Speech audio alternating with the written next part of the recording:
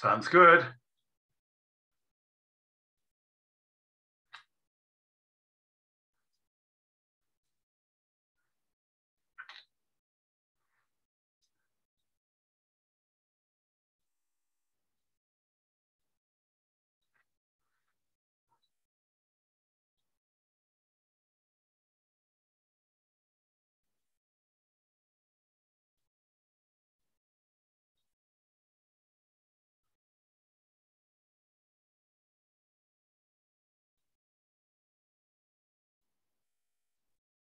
All right. Can everybody online hear me? Now we can hear you. Great. There we go. Perfect. For just a moment. Okay. So welcome everyone to our German wine seminar. We have Derek Vinnicombe here from Germany. And we also have some folks joining us here in the metro and from home. So we're doing a little bit more of a classroom seminar for us today. For most of you who are joining us from home, if you could mute your microphones, and it will be recorded. So if you don't want to be recorded or would not like your face on screen, feel free to shut off your video. And all the technical stuff is out of the way. And the wines, the order that we are going to be doing this evening is the Sylvaner. Then we have the Feinberg, which is the Trocken, I believe. Then we move over to the Dry Carp, and then we finish with the Gewürztraminer. So those are the 4 wines that we'll be doing this evening, and most of them feel free to keep in the fridge. And the Sylvaner, if you'd like to go ahead and pour that. Derek, if you'd like to take it away. Yes, okay. We're starting off with the Sylvaner, then we're going on to the Carp Schreiber, the Dry Carp, then onto the sweeter one, the Paul Anheuser, and then finishing. So we're going from very dry to a touch of sweetness. So that would be the order of tasting. Did we get that right? Yep. Yep. So it's Dr. Haydn, Carp Schreiber, Paul Anheuser, and then Machmer. Perfect. Good. Welcome to Germany. Thank you. Nice to see a few people on the screen. I've enjoyed this year being able to sit and have tastings, real tastings with people in the US, but it's also nice to do something like this again. And during the Corona times, this is all we were able to do anyway. But okay, welcome to Germany. I'm sitting here in Germany, and this is where I live. Behind me, you'll see the Rhine River. That is where I'm living. This is not an actual picture of today, because that is a picture during the summertime. Now, of course, it's the fall, so the leaves are now brown and falling. But we have had a marvelous year again. Thank you, climate change. Yeah. So here we see, I'm sharing the screen at the moment, a presentation, the estate wines. So we concentrate on authentic wines from Germany, estate wines, produced by people who own the vineyards, who work their own vineyards. And this is something that's catching on in the US. Very quickly, you have authentic food and authentic wines, and these things must go together.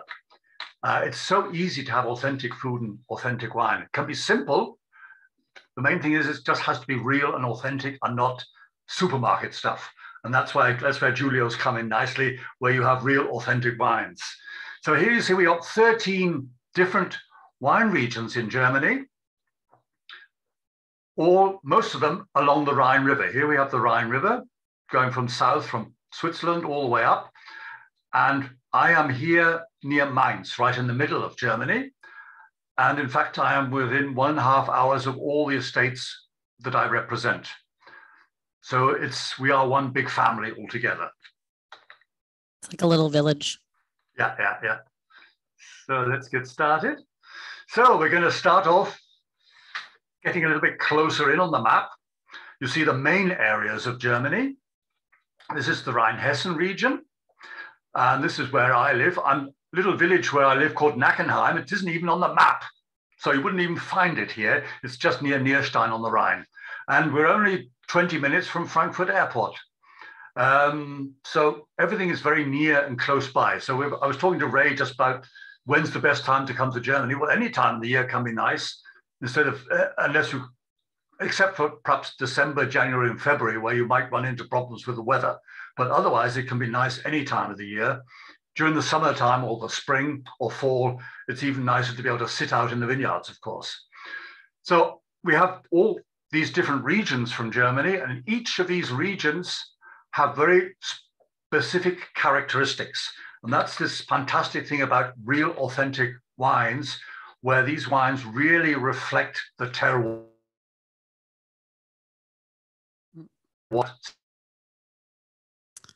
Oh, we got a little delay, Derek. There we go. You're back. I disappeared quickly, but we're back again.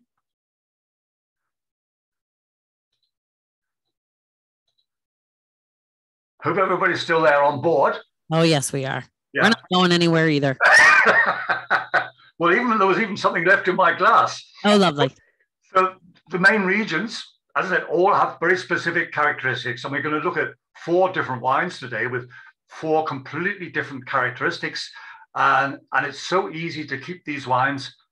You realize the difference between each wine. So we're going to start off in the Rhine-Hessen region. And in Germany, we have, so we're having some problems here with,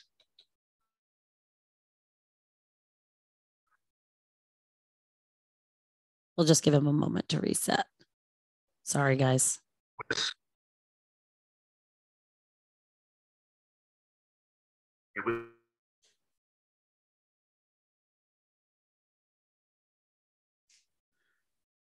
That's why we print out the stuff.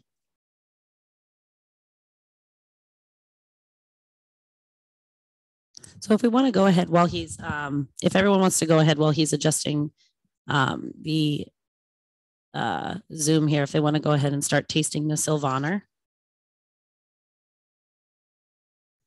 And Sylvaner is a relatively new grape for me as well.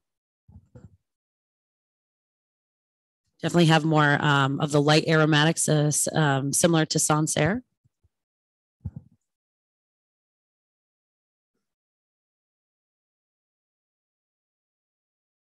There we go. I think I'll pop back on in just a moment.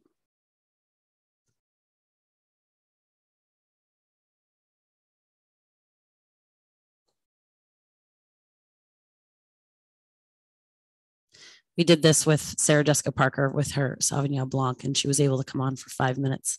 She had to yell at her kids and her husband for using the internet for too much time. She's like, even we get bounced off of internet all the time.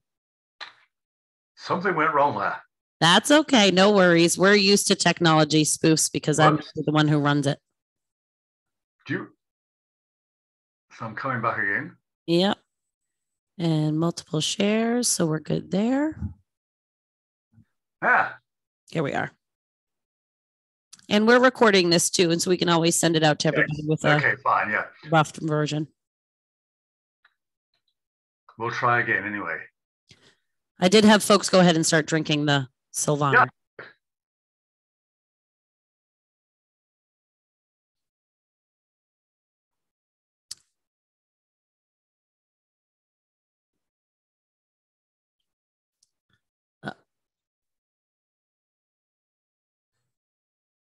Seems to be some problems technically.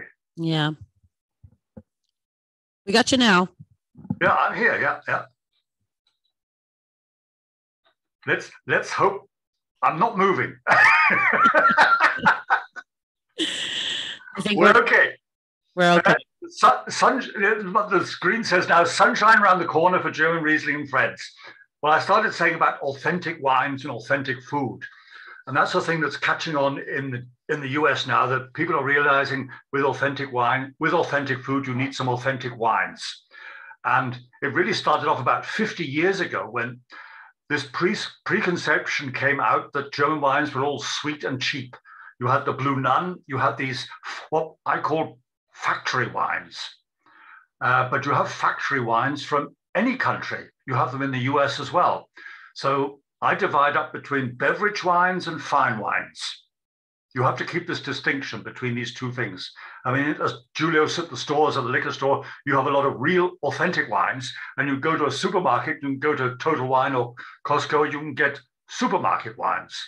These are fine for what they are, beverage wines, but it's like food. You can go to McDonald's and have a burger, or you can go to a great restaurant and have a different burger. And especially when I come to the US, I like to go into a restaurant and have a decent burger, because you can't get anything like that quality here over in Germany. So this is the main difference. That's why I say sunshine around the corner, that people are getting onto the fact that you have to differentiate between beverage wines and fine wines. And there is a big difference in Germany. Germany is not just beverage wines. We do have a lot of fine wines. And this picture is now coming through. This picture, in fact, on the screen is the Mosel looking towards Bernkastel. And we're going to be tasting a wine from the Mosel in a few minutes. Yeah, but we also have problems in Germany with the climate change. We've had, since I was mentioning to Ray before, since 1985, we've noticed a big change in the weather patterns in Europe. It's been very positive for us so far because we get ripe grapes nearly every year. And before, when I first started off in the wine trade back in 1969, it was very difficult to get ripe grapes. We didn't have enough sunshine, enough warmth. But now since 1985, things have changed radically, but we don't just get sunshine, we get torrential rainfall as well. We get hail, we get tornadoes, which we've never had before, tornadoes. And this is what happens in Germany, also with floods and fires. In California, they know what fires are as well. There have been terrible fires in California. We don't have big problems in the vineyards with fires, although we've had them this year. But our main things is torrential floods. And this happened back on the 15th of July, 2021 in the Ahr Valley. Some people might have heard about this, where within a few hours, we had the same amount of rainfall that comes more or less in the whole year, which all came down in a couple of hours. It was one of the worst disasters, natural disasters that have hit Germany since World War II. And this is in the Ahr Valley, which is more or less only red wine. And we sell a lot of red wine from the Ahr Valley. And here you see after the 15th of July, we wanted volunteers. So I went there with my son, volunteered, helping, clearing up the mud. And because all the cellars were completely flooded or completely destroyed. So I was helping at our estates in the mud, trying to clean up. It was something very unusual that I have never seen before. It's not just a picture you see, but when you're there, the smell, the stench, because there are hundreds of thousands of liters of red wine which were flowing into the river, fuel, sewage, everything. And there was a terrible stinking everywhere. And of course, a lot of dead people as well. I think in that one day, 130 people died just in that small area. Wow. But back to better things. But that is one of the problems that climate change has brought us. But on the other hand, it's been positive because we get ripe grapes. But I just wanted to show you a couple of things here.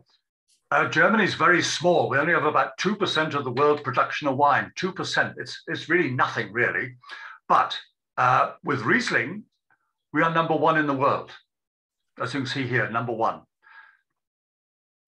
And with Pinot Noir, we are number three. Although we're so small, Germany is number three with Pinot Noir in the world.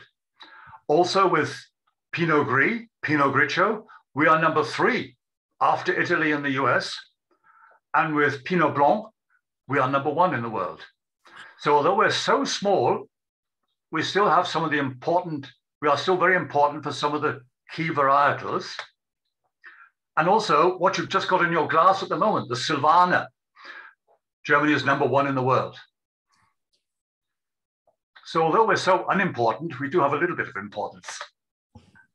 I think you guys are quite important. Now we're getting onto the real thing. In the wine world. Very, very important. Glass. In your glass at the moment, you have the first wine. Cheers to everybody. Cheers, everyone. In Germany, if you have, a lot of people have heard this word Prost, which is cheers. But if you're drinking beer, you say Prost. And if you're drinking wine, it's the same as in France. In France, you say Bon Santé. And in Germany, you say Zum Wohl. It's the same as in France. It's to your health. And wine is supposed to be a healthy thing if you don't drink too much. But I say it again, if you have a headache, an aspirin will help you, but you don't swallow 10 or 20 aspirin at the same time. And it's the same with wine. You can enjoy 1 or 2 glasses, yes, but it's like aspirin. You don't take 20 glasses of wine. Well, I mean, 5 or 6 glasses are okay as well. It's a bottle count you got to worry about. Yeah. So we're starting off with Dr. Haydn. And Dr. Haydn.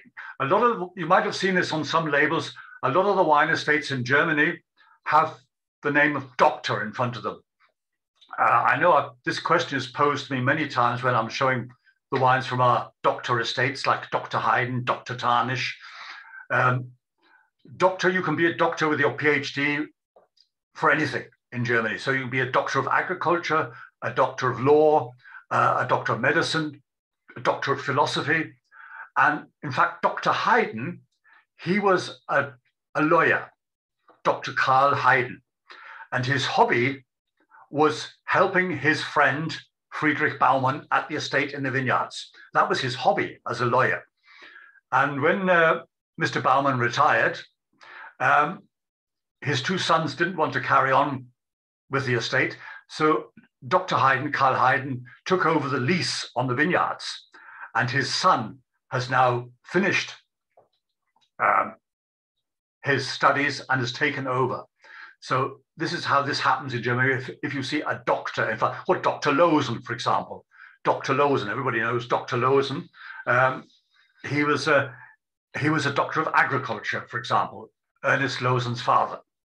So we're starting with the Silvaner, and this is where it comes from, Oppenheim. You see, Oppenheim is on the map, and this is where I am here in Nierstein, Nackenheim, Nierstein, Oppenheim. So everything's very close. I'm only about 10 minutes away to get there from here, where I'm living at the moment. And here we have him, Frank. This is the young generation of growers, vintners in Germany that have changed everything since 1985. These youngsters are full of passion and devotion. And this is what you have to have. You have to have this passion and devotion. Otherwise, it won't work. Because being a producer, a winemaker, unfortunately, is very hard work.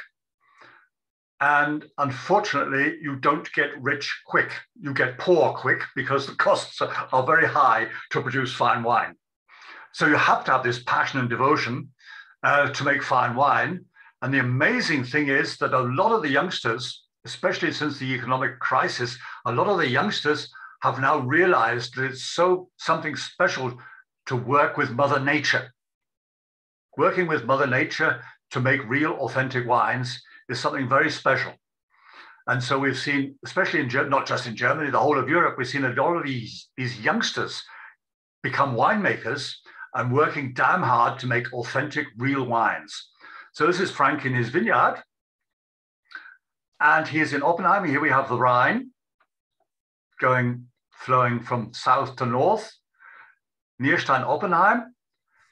And this is where the vineyards over here. This is a sort of amphitheater and the Oppenheimer Sackträger. So Oppenheimer, if you're a New Yorker, you come from New York. And if we're showing an Oppenheim wine, it's an Oppenheimer. So an Oppenheimer wine comes from Oppenheim. So you see this, the Silvaner you have, it says Oppenheimer. So it comes from Oppenheim. And it comes from this amphitheater here. Here's the Rhine Valley, the flat vineyards, where we have a little bit of sand and loam. And here on this hillside, we have limestone terroir. And this is the secret of Oppenheim, the limestone terroir. So that was a picture of the map. And now you see this amphitheater here, just a shallow slope. So it can be worked by tractor, which makes things a little bit easier. and it's more or less all facing sort of east or southeast. So the sun rises over here, that's Frankfurt Airport over here, the sun rises over here, and immediately the sunshine gets into these vineyards to warm up the soil. And then in the afternoon, when it's getting very hot, the sun is coming round, and then it is not getting too hot. So in the old days, we wanted very steep vineyards to get more sunshine going straight into the vineyard. But now we're pleased to have these shallow slopes where they don't get too hot. Here we have another view. This is the Rhine Valley here, a very broad valley. So this is the side of the valley here where it goes uphill. And here we have this amphitheater here where Frank Heiden has his vineyards. A very old town of Oppenheim. That's where the vineyards are over here on this shallow slope. Limestone terroir. The Heiden estate is not certified organic. But if you put a foot into his vineyards, you would say, hey, this looks organic. And yes, they do look organic, and he works as close to organic as possible. So he doesn't use any insecticides, doesn't use any herbicides. The only reason he cannot be certified organic is now and again he might need a fungicide against mold. And this happened especially in 21, where we had a lot of rain during the summer, where we had to spray fungicide twice. But this year, I don't think he needed a fungicide at all. And last year, the organic estates, they had real problems not being able to spray fungicide, where they lost a lot of crop. And that's a very, very high risk. So I can deal with this compromise. I enjoy organic wines, but this compromise is also very good as well. He's taking care of Mother Nature. Here you see the limestone terroir, this yellowish stone, this limestone. This gives this great chalky minerality to the wine. And this is the key factor of the Oppenheim wines, this chalky minerality. Derek, there is a question that came through on the chat. Good. I haven't got the questions coming up here yes, but can you let me have the question then? Yep. The question is, how much does the river influence the vineyards in this area? This is on the Rhine. You can see this during the fall, that in this, where the slope at the side, the leaves are still green. And if you go back into the countryside, you'll see that the leaves are already brown. So there is an influence in the Rhine Valley from the river. It's perhaps 1 or 2 degrees, that's all.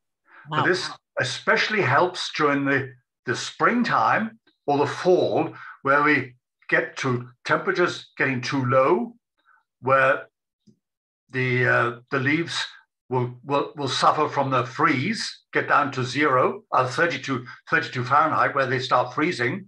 And this 1 or 2 degrees can make a huge difference. That's the only reason. So it doesn't really reflect the sunlight.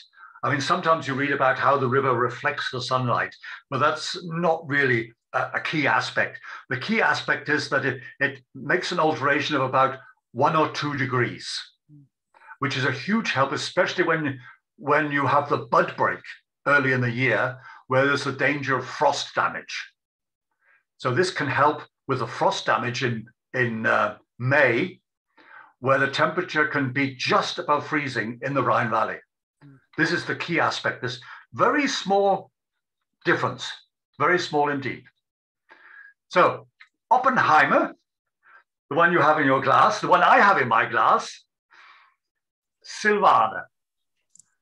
I was mentioning Germany is very important for Silvaner. I am very addicted to Silvaner myself, and I must pour myself a little bit more, because I've got a little bit left here. And when I first studied viticulture back in 1969, I studied it in Bavaria, in the east of Germany, and the key varietal there is Silvaner. So I fell in love with Silvaner before I fell in love with Riesling.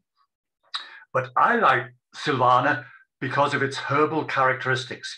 It's not overflowing with peach and pear or strawberry. It's more herbal aspects, and you get some hay,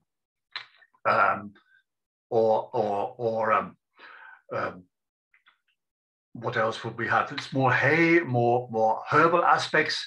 What else would you say? Fresh grass, yes, fresh grass, hay and fresh grass would also be a thing. Well, the main thing is this, because of the limestone terroir, we have this chalky minerality. And that's where you get, when you, first of all, swill it. You swill, if you've got a nice glass, swill it in the glass, and put your nose in, and you get these herbal aspects coming out. So it's nothing to do with peach or pear, not even apple. Mm. Yeah, these definitely fall into those secondary flavors. Yeah. Which is great about Silvaner, the acidity is not high. Mm. So especially if you think a wine is too tart or too acidic to you, this Silvaner more or less fits the book very nicely. And that's why I call it my emergency wine, because I always have a bottle in the fridge, just in case. But this bottle, I opened this particular bottle, I think, Monday evening. No, Sunday, because I've been out Monday, Tuesday, Wednesday, and I opened it on Sunday. And this is the good thing about real authentic wine. This wine is still perfect, although I opened it Sunday evening, this bottle. And that's a very important factor. These wines don't have to be drunk within 2 hours. They usually get better once they've been opened 1 or 2 days, in fact. And this is a key advantage.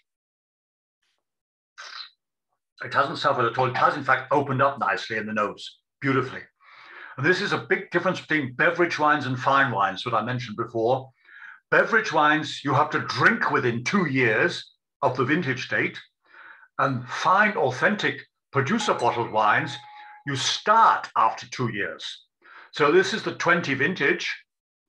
And we're now in the year 2022. So it is now really getting ready for drinking.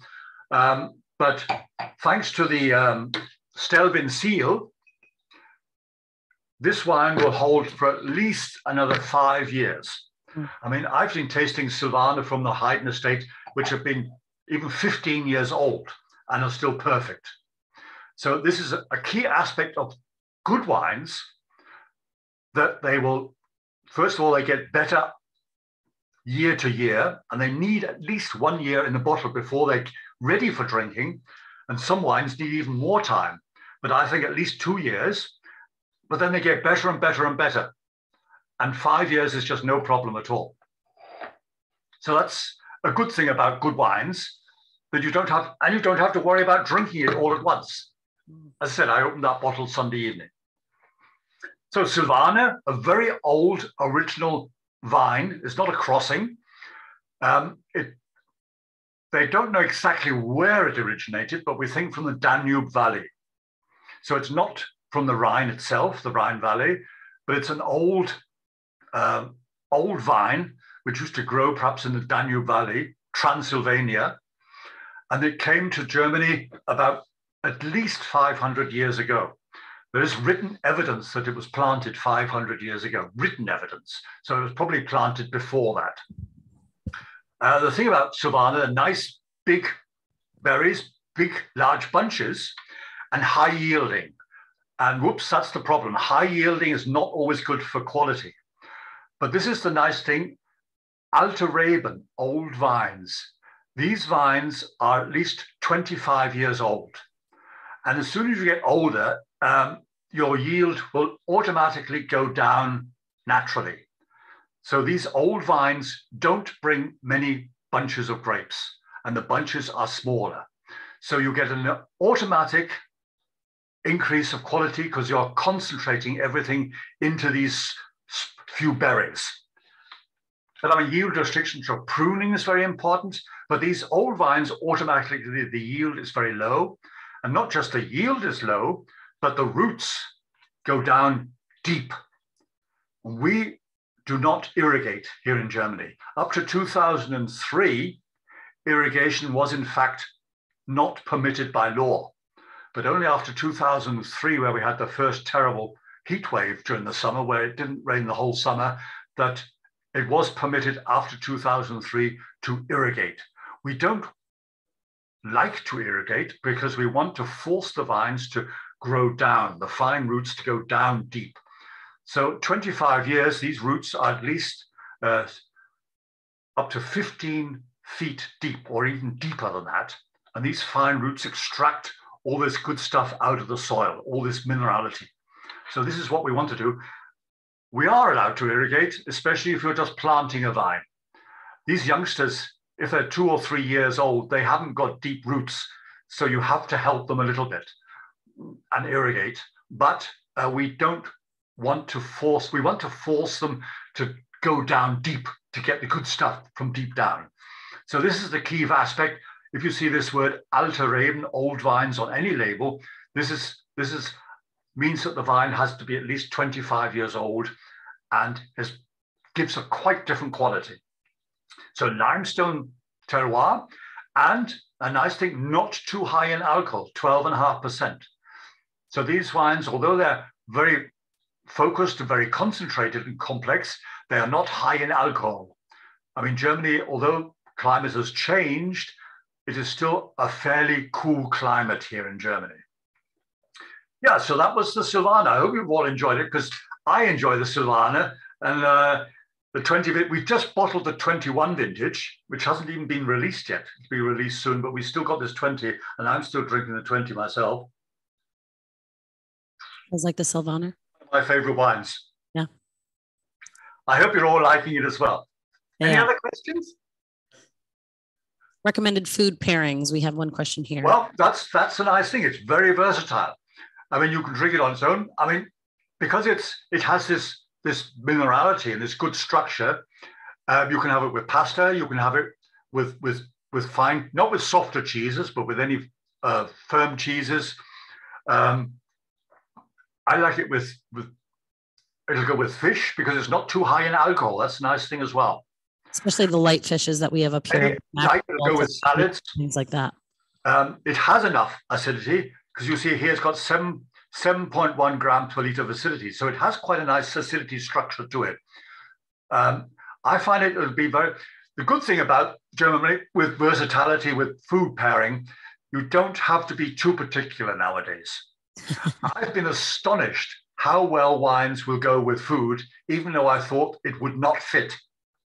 Oh, yes. And it's always best to have at least a decent, if you don't have anything else in the house, it's better than nothing. That's why I call it my emergency wine. It's always best to have a good wine with anything. Right. And especially this dry wine will fit a lot of different cuisine. Mm. I mean, I wouldn't have it, for example, not with hot Asian cuisine. That wouldn't work. Too much acidity. I mean, anything's better than nothing, but it wouldn't be the most ideal wine to have with Asian cuisine. Right. Not really, yeah. But if you have a fine fish, no problem at all. Just one more question here on the floor. Yeah. The aging on this one, what is it? Are they aged in barrels? Or are they aged in stainless steel? Yeah, I mean, in the old days, it was mostly an old oak cask. But nowadays, I mean, since the 80s, everybody's changed over to stainless steel. This is the modern technology has now come to the cellars. So Dr. Hayden, he has old oak casks, but they are mostly used for his Pinot Noir or for higher quality wines. For example, we have a great growth. His best dry Riesling is put into old oak, but it's usually in stainless steel, temperature controlled. I mean, I think back to the times when I was a winemaker back into the early 70s, where we had none of this modern technology. We were not able to do any temperature controlling, and things got really out of hand. The fermentation was much too warm, and we were making a mess of everything in those days. But it was learning by doing, and this is we have to control fermentation and keep the temperature fairly low. So everything is kept temperature controlled nowadays, slow fermentation, and we stop the fermentation or let it go through using chilling. So, and stainless steel. We want complete clarity so that you really get no influence from the wood on these sort of wines. Any other questions on the Slavonner? We can move on to the dry carp. Okay, so we were over here in Oppenheim, and we get back in the car, and it's 1.5 hours drive over the hillsides. This is the Hunsrück high hills here. And we go down into the Mosel Valley. Here's the meandering Mosel Valley here. And we get to Brauneberg, which is, that's Bernkastel. And Brauneberg is just a few minutes upstream, upriver from Bernkastel. And we get to the Karp Schreiber estate in Brauneberg on the Mosel. Here it is, yeah. Karp Schreiber. Well, I started off with his dad many years ago. And now we've got the youngster at the helm. His dad has retired, but is still helping. JJ, Jobst Julius Karp. So the estate is called Karp Schreiber. Karp is the name of his father, and his mother was born a Schreiber. So they got together, and it was called Karp Schreiber. And here you see the old label that was used in the old days. And now JJ, I call him JJ, has changed over to using this label. Karp, the German word for carp is the carp, the fish. And his ancestors were probably fishermen in the Mosel River fishing for carp. So he was called Karp. And Schreiber is the German for quill. So here we see the quill. So he's made this sort of logo with using the name of carp and quill. He's a clever guy. But this is typical of the youngsters. They're full of passion and devotion. And he's been very brave indeed. He's signed up for organic certification. He signed up last year and has now started last year, but the 21 is not certified organic. Yeah, see, it's just a little house. These are all small family producers. So you're getting real authentic stuff where the winemaker, the owner, does everything. Yeah, and just the difference. So you saw Oppenheim before, that shallow slope, and here you see JJ at the top of his vineyard, and you see how steep it is here. That's the Mosel here. He has very steep vineyards. Very steep indeed. You have to be mad to work those vineyards, really mad. So see all these vineyards over here, they're all steep, going down into the Mosel Valley. And here we don't have limestone, here we have slate. Here you see a view. This is where he was standing. He was standing just over here before, and this is his hillside. It's just a wall of Riesling, a vertical wall of Riesling. And this is called the whole vineyard, that whole slope is called the Juffer slope. And this particular part here, beneath this rock face, is called the Juffer Sonnenuhr. And that's where he makes his best wines here. Sonnenuhr is the German word for a sundial. And here you see the sundial here set into the rock face. And you can only have a sundial where the sun gets at it. Otherwise, you can't get the time at all. So this is why the sundial is here to, if you didn't have a watch in those days, you could tell the time from looking at the sundial. So this is the best part here. But as you see, working these vineyards is really tough work. So the wine you've got at the moment, the second wine, I haven't got it at the moment in my glass, but this is the first time that this wine has been poured in the US and exported to the US. It is his dry Riesling. Thanks to the global warming, we can make this sort of wine nowadays. In the old days, this would have been impossible to make, impossible, because we would not have been able to get the ripeness level to make a dry Riesling because the acidity the grapes have to be physiologically ripe. And that's something I did not learn when I studied viticulture. We were just measuring the specific gravity, how much sugar was in the berries. But that's not the way to go about it. That's what we've learned since then. The important thing is this word physiological ripeness. Every berry has four little pips in it. And these pips are green. Then it is unripe. And when the grapes are reaching ripeness, these four little pips go from green to yellow to brown. And when they are all brown, then you have physiological ripeness, then you can start harvesting. So we go into the vineyards now in this September. We don't measure the specific gravity to see the sweetness level. We take the berry and open up the berry and look at the pips to see if they're brown. And this year, in fact, even at the end of August, all these pips were all brown. So we had reached physiological ripeness, even with Riesling, at the end of August. I mean, this is so unusual. I mean, in the old days, we didn't used to get to this level of ripeness till middle of October. So you see the huge difference.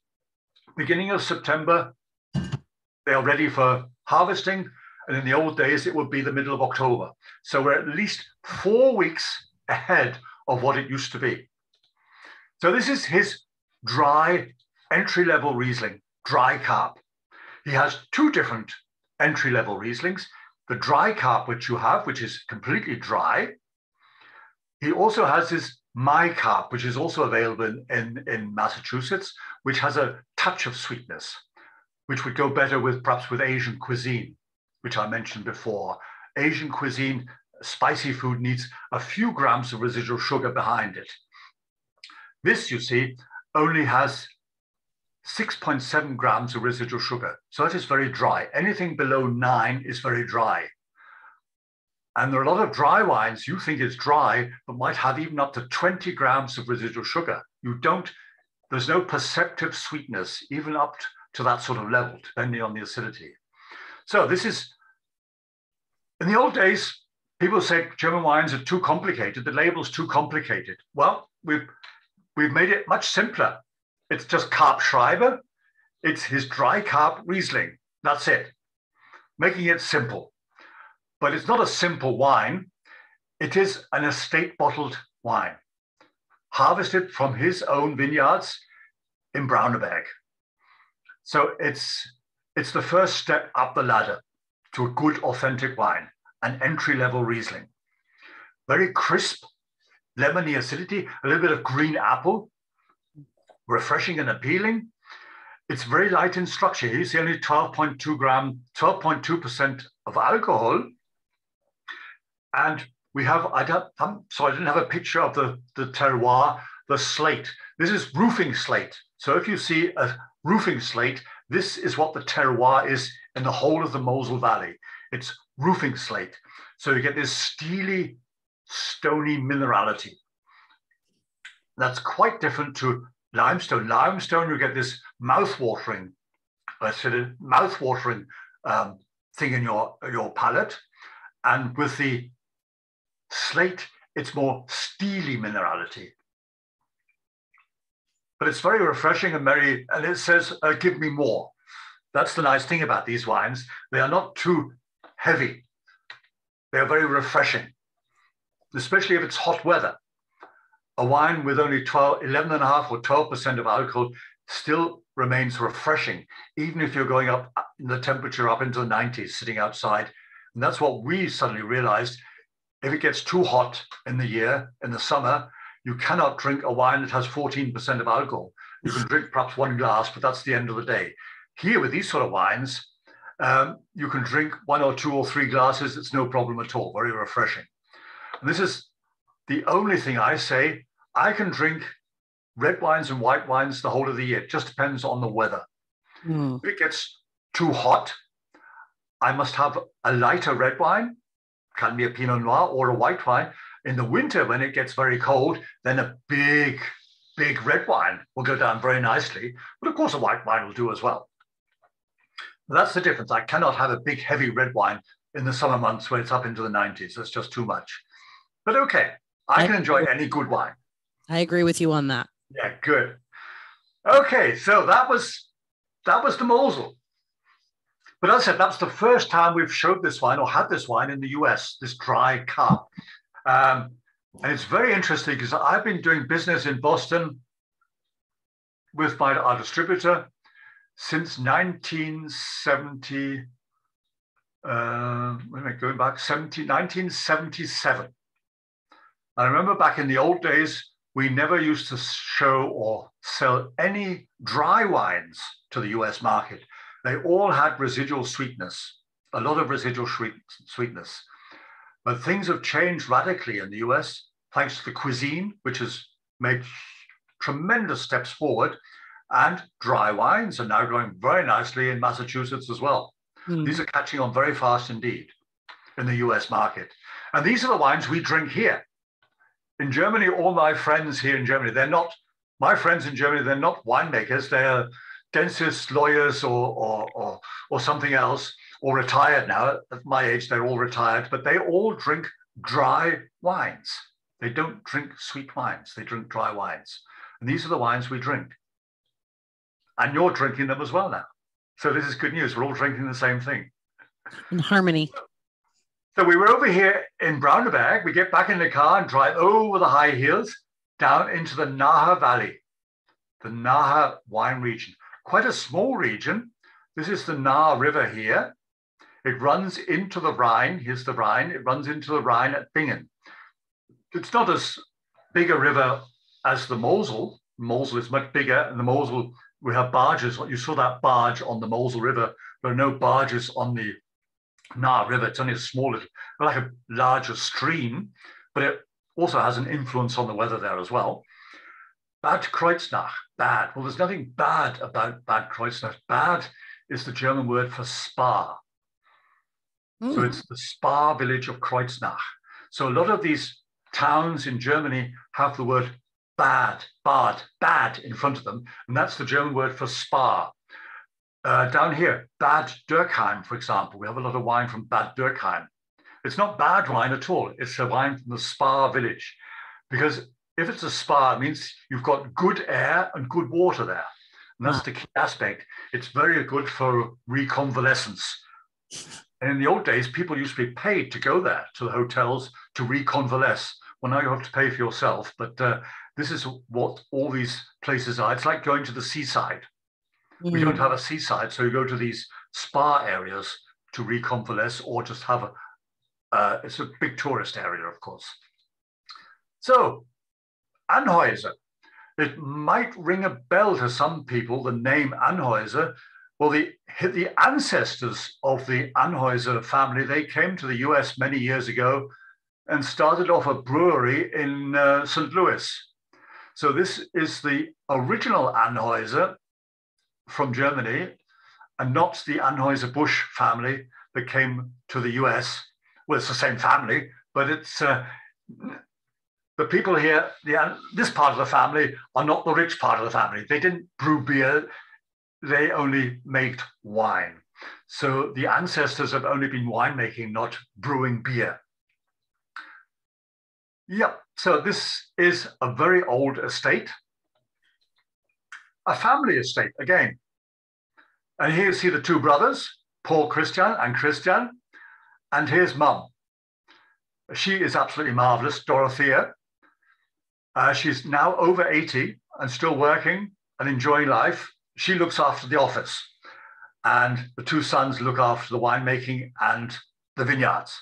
And here you see some of the grandchildren, a lot of girls, hopefully for the next generation. This is also something very specific in Germany. When I studied viticulture, there were no women studying viticulture in those days. None at all. It was a man's world. But things have radically changed since then.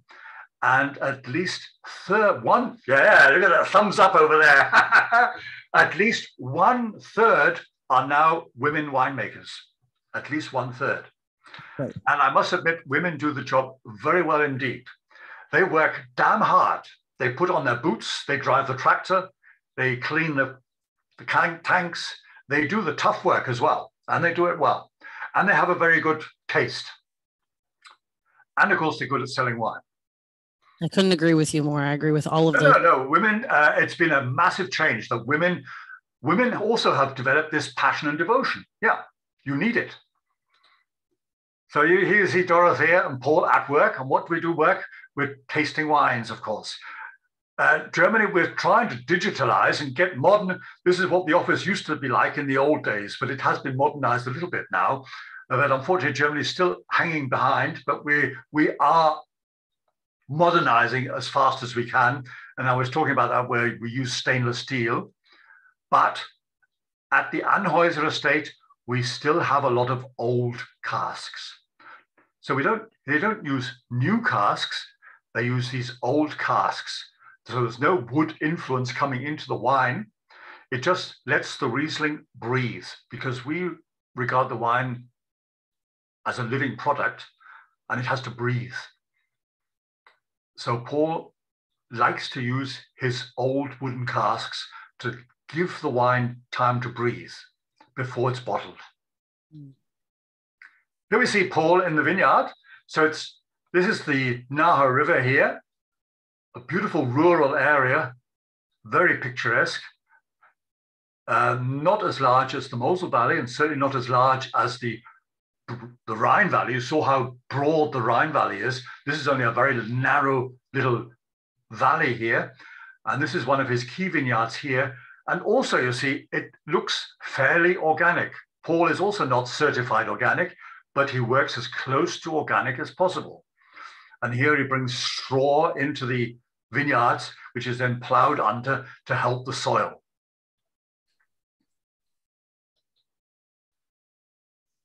So this is a completely new wine, but I think this is going to fit the US market exceptionally well.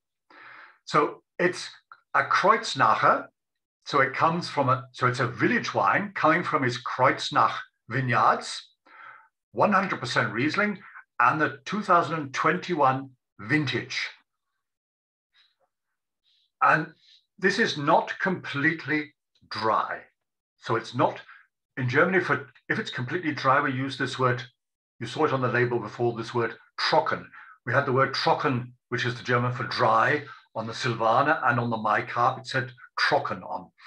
This is fine herb, dry style. So it's a little bit above what is completely dry, but below what would be sweet. So we don't have any perceptive sweetness. There's just this little bit of sweetness hiding behind the acidity.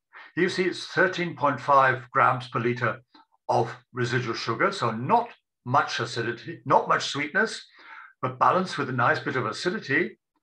So the perceptive sweetness sort of disappears behind the acidity, but it makes it very versatile. And I mentioned before, this would be then the wine to have with your Asian cuisine. Anything spicy and hot would go very nicely indeed. Also, not high in alcohol. Before we were just above the 12% of alcohol. Here we are below 12. We're here only at 11.4 because we are stopping the fermentation before the juice has completely fermented. So we have this, we're stopping the fermentation using cold, chilling, and then the alcohol doesn't go up so high. We're not adding sugar. This is just the fermentation being stopped. So it has these few grams of residual sugar to balance it out, to make it more appealing, very crisp, very mineral driven, but very light in structure. And of course, as I said, very versatile with Asian cuisine, which of course is one of my favorite cuisines, which you have at every street corner now in the US. And of course, it would go very well with Mexican cuisine as well. Anything hot and spicy.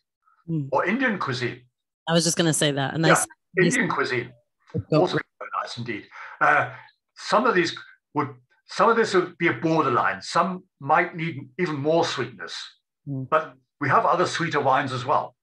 So this might be a borderline where it might just manage to fit with with Indian cuisine or Asian cuisine, but certainly a better match than anything that is bone dry, trocken. So this is a sort of wine, it's a sort of multi-purpose wine, which is certainly excellent for salads. Any salad with nice vinegar on it, and vinegar dressing would go very nicely here. Or any light food, any delicate food, any light delicate food, any fish, any freshwater fish, trout. That would be perfect with this sort of wine. Trout, especially, I like trout, freshwater trout, just with some butter. And this is where you need a few grams of residual sugar. And that's where this sort of fine herb direction comes in very nicely indeed.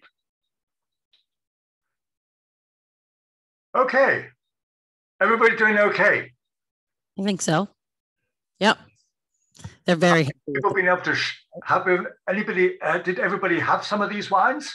I know you didn't have all the wines at home, but in the store itself, everybody's had all the 4 wines for tasting. Yes. Everyone is enjoying very much. Good, good. The cheese. Okay. So we were here in Bad Kreuznach, which is nothing bad about Kreuznach. We get back in the car and it's only 30 minutes drive across back to the Rhine Valley. We're going back to the Rhine-Hessen region. Here we were in Oppenheim before, and a little bit south of Oppenheim, we get to a little village called Bechtheim. And this is where we're going to the Machmer estate to see their Gewürztraminer. It's just over here, you see, on the Rhine Valley, in a little secluded valley just near the Rhine. Over here in Oppenheim, we had limestone, and down here, further south, we have more loamy soil. And this loam, is due to the Ice Age. It's granite, which has been ground up by the glaciers and came down the Rhine Valley, blown down the Rhine Valley with all the winds and the storms over the millions of years. So this is where all this loam came from. It came from the Alpine region after the last Ice Age. So all these different terroirs, we are thankful for millions of years ago when it was either a sea or where we had an ice age where we had this loamy soil ground up granite. Machmer. Yep. This is, in fact, certified organic since the 2012 vintage. And if you're certified organic, you have to have the whole estate as one thing certified. You cannot just certify one vineyard. The whole estate has to be 100% certified and controlled. So they get controlled every second year to get your certification. The only problem is this is worldwide certification, but it's worldwide except for the US. In the US, you have the NOP certification, where we have one problem with sulfites. And in the US, for those who want any specific details, an organic wine in the US, to say organic, it has to have below 100 ppm sulfites, and that is very low indeed. Most of our wines are around the 100 ppm, but some are just over. So we cannot get NOP certification. I have 1 or 2 estates where we do have NOP certification. You do have them in Massachusetts as well, from the Schaefer estate, where we have 3 of his wines which are NOP certified. But even those from Haydn or Anheuser are as close as you can get to organic, but Machmer is certified organic, but we cannot write that on the label. What do we do? On the back label, we just write the certification number. So if you have that bottle in your hand at the moment, look on the back label, and you see on the back label the certification number. It says OKO and a number.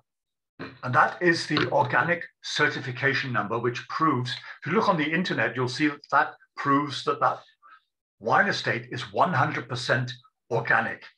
So this is what we do with some of our other estates as well, or other German producers do this.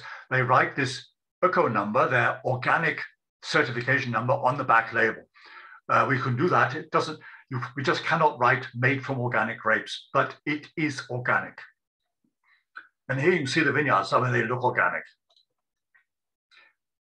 Bechtheim, a very little small village, difficult to find unless you look on your GPS. Very small village, and it's hidden away just on the edge of the Rhine Valley, narrow slopes, and it's a family again. And here we have Marcus. I started off with his dad, Georg, George.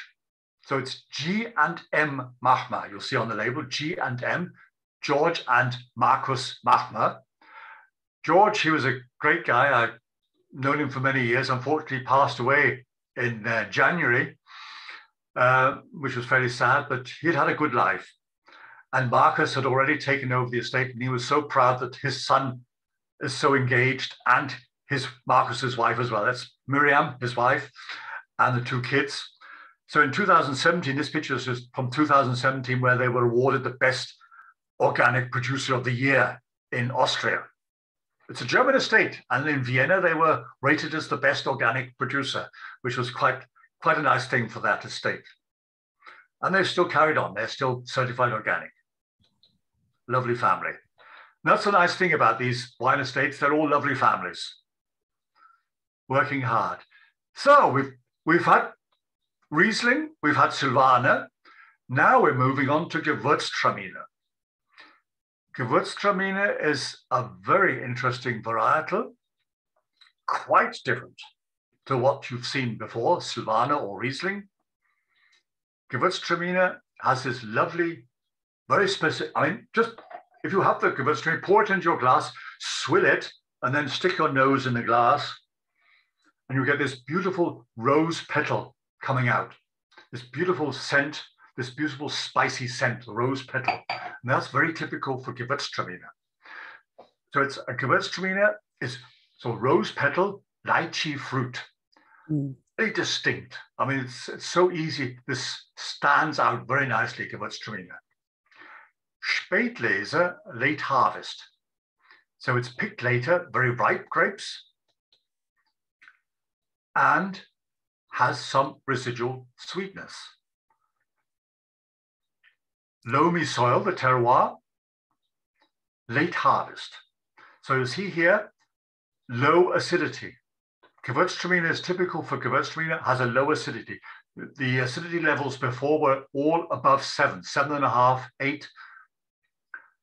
The acidity on the Gewürztraminer is low, sometimes almost too low, but if it gets lower, sometimes the concentration, because it's Spätlese, late harvest, very concentrated, this structure helps to keep it going. So a lot of extract in there, apart from acidity.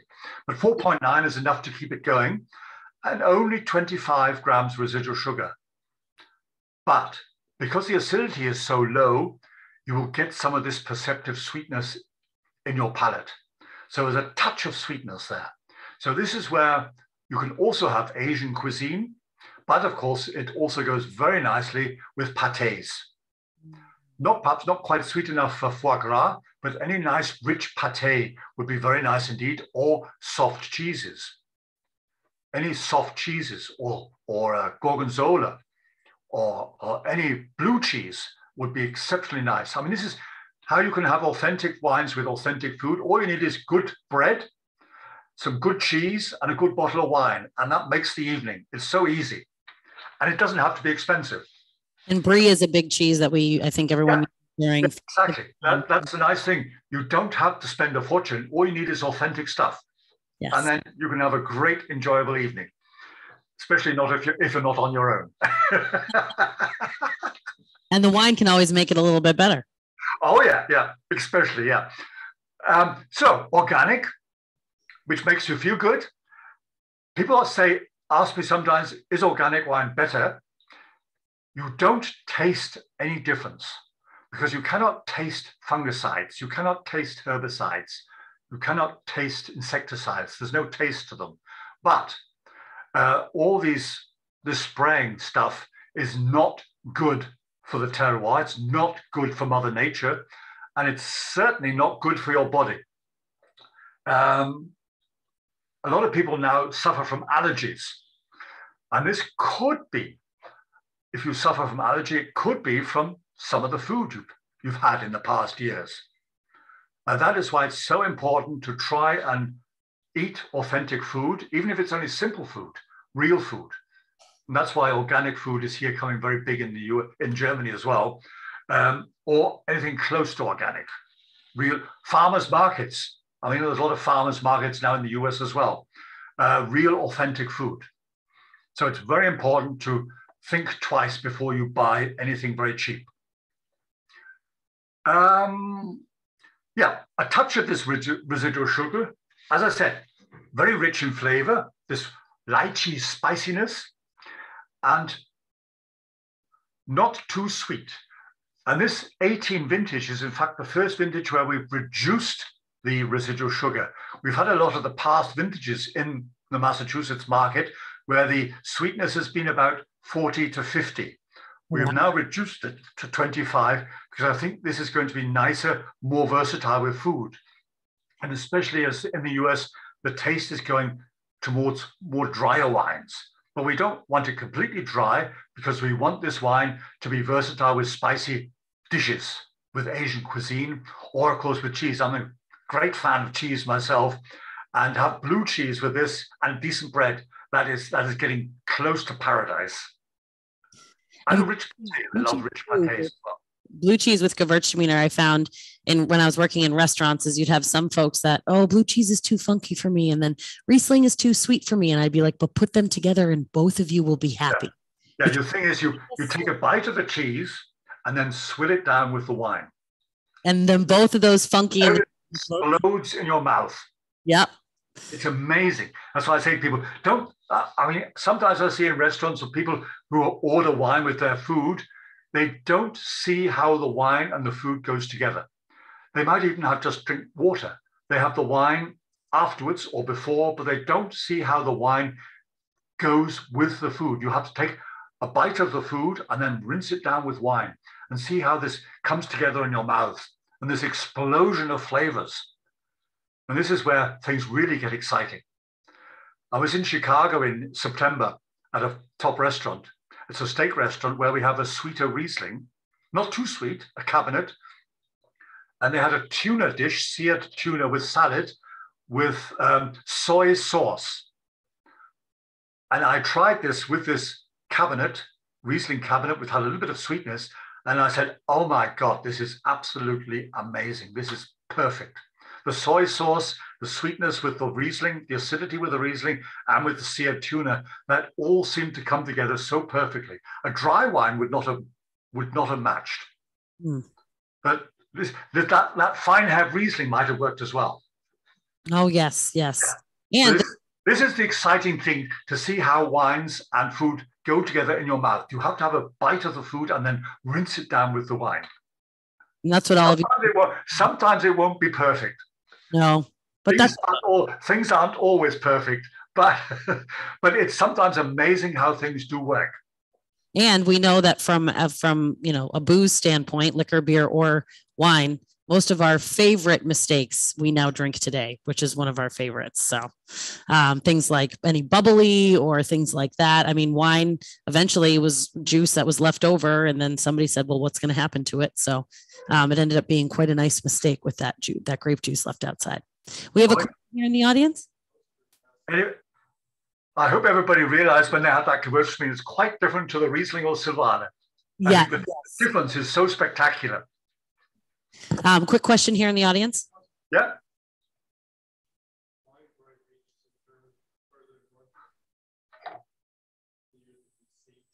The question here is, I know you touched a bit on climate change and how you're harvesting earlier.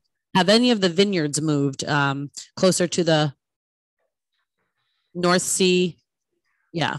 I mean, it started off about 2,000 years ago when during the Roman Empire. The Italians were very clever 2,000 years ago when they conquered the whole of Europe during the Roman Empire. And they found the best places to plant vines because the Roman soldiers in those days, they couldn't drink water. You get diarrhea. So they had a bucket of wine every day. A soldier had a bucket of wine every day to keep him happy. Okay, it wouldn't have been quite the quality you've had today. It would have been fairly thin, but with some alcohol, it meant you didn't get diarrhea. and it kept them happy while they're out slaughtering the Germanic tribes. But in those days, the Romans, they used to bring all that wine. I mean, you can calculate yourself out. There were so many more than about 250,000 Italian Roman soldiers here in Europe, north of the Alps. And if they all had a bucket of wine a day, that's a huge amount of wine. And all this used to be brought across the Alps down from Italy, over the Alps into Germany. And suddenly they realized that's a lot of damn hard work. So they found, over the centuries, they found the best places to plant vines along the Rhine and the Mosel and the Nahe. And in fact, those vineyards are the same vineyards which we use today. It's absolutely amazing. The Romans were very clever to find the best places. In those days, it wasn't Riesling, and it wasn't tasting very good, but it kept the soldiers happy and they didn't get diarrhea. But we're still using those same vineyards today. So it's not a matter of planting different areas. It's a matter of just adapting the way you work the fields, your foliage management, to make sure it doesn't get too hot or too dry. We use a lot of, you saw some straw being put into the vineyards. This is the topsoil to keep your soil nice and loose so you don't get too much evaporation. And you plow the vineyards as well so that you don't lose moisture from deep down. And these roots are going down, as I said, 15 feet down or more, and they get moisture from deep down. So it's not a moisture problem, it's a heat problem, but with foliage management, we are managing to counteract these problems. And of course, we reduce the amount of leaves using defoliage. So you don't have too many leaves there on the vine so that the sugar doesn't get too high, because you saw the alcohol content is not too high. If we had too many leaves, the alcohol content would go up too high. We'd have too much sugar being produced, photosynthesis. We have all the sunshine, photosynthesis would produce a lot of sugar in the grapes. We don't want too much sugar, we just want ripe grapes. We don't want sweet grapes, we want ripe grapes. But okay, yes, there are vineyards being planted more to the north, even in Denmark. But we have been able to adapt so far using foliage management and picking at the right time, not waiting too long or picking too late. As I say, this physiological ripeness, waiting till the pips are all brown and then starting to harvest. So we started this year harvesting end of August. End of August. Wow. It's amazing. I mean, usually it was beginning of October. Now we're starting at the end of August. And by the middle of September, the harvest was finished. I remember about 5, 7, maybe 10 years ago now, Ernest Lausen was in the market, and he was talking about how his mother was like screaming at him that he was pulling the grapes too early. And she's like, "You're crazy. You're pulling too early." Ernie's crazy. Ernie's crazy. It's great to have crazy people. He said, "Mom, you got to go out and test the grapes because they're ready to be pulled." And she went out there and she was like, "You're right. We got to pull them." So that, you guys were seeing stuff happen even about 10 years ago or so. Yeah. I mean, as I said, Ernie would be doing the same thing. You look at the berries and you see all those pips are brown, and then you've got to get started with your harvesting. Mm-hmm. Very quick. We talk about here a lot of the time, you think about your product and what that's like. And if it's a hefty product, like, a Cabernet or a Merlot or a ribeye, you're going to want, you can do a lot of stuff to that. If you're using something like a filet or a tilapia, or you have a white grape that doesn't have thick skins, you're going to have to treat that in the same way. You're going to have to treat it very delicately to get its optimal flavor. No. And of course, nowadays, we haven't just got Riesling and Pinot Noir here. Merlot ripens very well. Cabernet Sauvignon ripens well. Sauvignon Blanc ripens very well. So all these grape varietals, which were never here in Chardonnay ripens very well. These varietals were not here in Germany when I started. Yeah, a comment from the audience here was that it's a testament to the winemakers to how much adaptable they are, and they do have a relationship with Mother Nature, and it is one. Up and down. It is something very special. All you have to do is come into the vineyard, see. I mean, it doesn't have to be a German vineyard. You can go into any vineyard and you'll see what Mother Nature is doing. Right. It's amazing. These are not factory products anymore. They used to be back in the 70s, they used to be factory products. These are not factory products. It's like authentic food. These are authentic wines, and you've got plenty on your shelves. Yes, we do. No, it's exciting times. It is. And and you don't have to pay a fortune. I mean, you see the pricing. I saw the pricing. These are amazing. I mean, I looked at the pricing you have. We've got it there. Yeah. I mean, from $10, you can get a decent bottle of wine for $10. It's amazing. You don't have to pay a fortune. You don't have to take a mortgage out on your house to buy a bottle of wine. We definitely drink smarter, not harder around here. That's our motto every single day. I think anything, you can get great bottles of wine between $12 and $20. I mean, that's the sort of bracket. That's part of our philosophy. We're not rich, and we like to make wines that we can enjoy ourselves.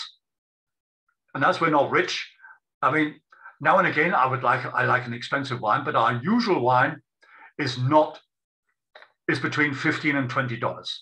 And I mean, I think all with food as well, we do the same thing. You know, we'll go out to a nice restaurant and buy a very nice steak, or, you know, buy sushi, you know, some very nice sushi and go high end. But, you know, I don't know this, I'm speaking for myself. I do not eat that stuff every single day. Sometimes I just have, you know, maybe some sausage in the fridge, and then I do a sheet pan of some tomato or potatoes and asparagus, throw it in the oven for 20 minutes, pull it out. And then you grab a nice bottle of wine and you can make that dish an amazing dish just with that whole experience. This is what I said. You don't need to pay a fortune to have decent food. Or you need, I mean, now in the US, I mean, in the old days, you couldn't get decent bread, you couldn't get decent beer, you couldn't get decent coffee. Yep. But nowadays you can. I've seen this revolution happening in the US, where we can get decent coffee, decent beer, great beers in the US, fantastic beers, made really great, and good bread. All you need is good bread, some good cheese or some sausage or some pate, and a good bottle of wine, and you're raring to go. It's so easy. Yeah, the foodie revolution is coming, and it's already here, and we definitely like it. Yeah. Well, is there any more questions from the audience? No? All right. Well, thank you so much, Derek. This was amazing. We're all map people. We love maps. It always helps us find out where stuff is. And it's the nice thing about Germany, everything's very close. There's a lot of, because of course the dollar is so strong, it means that a trip to Europe is now a very inexpensive holiday. Yes, it's quite different to what it used to be before pre-corona times. With the dollar 1-to-1 with the euro, that makes a trip to Europe very nice and easy. And it's not expensive to go and stay at a good hotel, or to go to a nice restaurant in Germany. And we need to support the restaurants. I mean, I go out as much as possible to restaurants with my friends because they need a lot of support. Same as with the US, the restaurant trade needs the support. But we've been talking about having food at home. It's so easy to have great food at home. Just go to Tulio's first to get a decent bottle of wine. Yes. We are big food pairings with that. And I did not pay for that advertisement. That was his own point he wanted to make. That was not paid for. No, but I know so many good retailers in the US who do a great job. Oh, thank you. Living in the US, I would love to go to these retailers, whether it's in Chicago at Binny's or in Massachusetts. So many great retailers in Massachusetts have great selections of wines, and or even on the East Coast, where some of these retailers also have good cheeses as well, and meats. I don't know if Julio's, do you have meats and cheeses as well? Yeah. Some of our folks here are enjoying some of our cheeses. Exactly. Yeah, that's what I thought. Yeah, and this is fantastic, I think. So a revolution has taken place since I've been in the US since the early 80s. So it's amazing. That makes me feel good. It also makes me feel good that the fellow sommeliers in our area are definitely trying to do sense of place and give the sense of culture that wine can do, which I think is something different from some of the other alcohol that we have, which is great. But I have a huge problem with my many friends in Germany that are all my age or retired. They've been to the US long ago. in the old bad days when there was no decent food in the US. And they say, Derek, how the hell can you go to the US? It's terrible. The food's terrible. The hotels are terrible. Everything's terrible, terrible. You can't get a decent beer. You can't get it. I said, guys, I should take you all to the US. Things have changed so radically.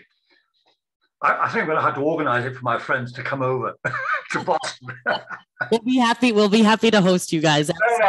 No, because they just don't believe it. I said, you've got to come with me one day and see how things have so radically changed since the early 80s. It's been amazing. Yes, we've definitely opened our doors to a lot more cuisine culture, which has been very nice. I must admit, it took quite some time till you had some good coffee. Yes, we have good coffee now too. Great coffee now. Yeah. Oh, no, I know. Wine, then the good coffee. Oh, yeah. Thank you again, Derek, for doing this for us. Thank you. It's been great fun talking to you all and seeing you. I'm enjoying myself as well. Yeah. Thank you, Derek. Everybody online. It was great for you guys to join us, and we'll have more of these moving forward. It was great to talk with Germany. And you also have whiskey tastings as well. That would be one of my big things to come and join. Yes, our whiskey tastings are very, very big. So cheers, everyone on the Zoom. Cheers, everybody at home. And cheers here. Thanks, Cassandra. Thanks, guys. We'll see you next time. Take care. Bye. Okay. Bye.